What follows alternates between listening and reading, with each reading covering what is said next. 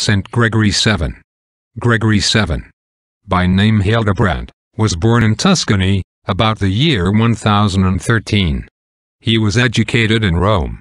From thence he went to France, and became a monk at Cluny. Afterwards he returned to Rome, and for many years filled high trusts of the Holy See.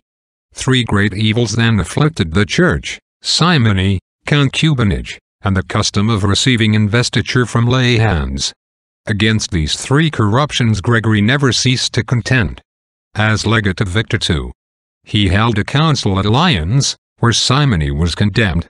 He was elected Pope in 1073, and at once called upon the pastors of the Catholic world to lay down their lives rather than betray the laws of God to the will of princes. Rome was in rebellion through the ambition of the Cenci.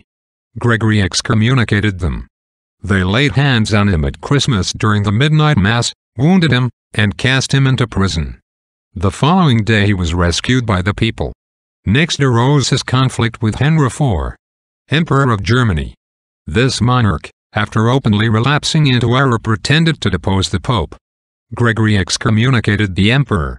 His subjects turned against him, and at last he sought absolution of Gregory at Canossa. But he did not persevere. He set up an antipope, and besieged Gregory in the castle of St. Angelo. The aged pontiff was obliged to flee, and on May 25, 1085, about the 72nd year of his life and the 12th year of his pontificate, Gregory entered into his rest. His last words were full of a divine wisdom and patience. As he was dying, he said, "I have loved justice and hated iniquity, therefore I die in exile." His faithful attendant answered, "Vicar of Christ, an exile thou canst never be, for to thee God has given the Gentiles for an inheritance, and the uttermost ends of the earth for thy possession." Reflection.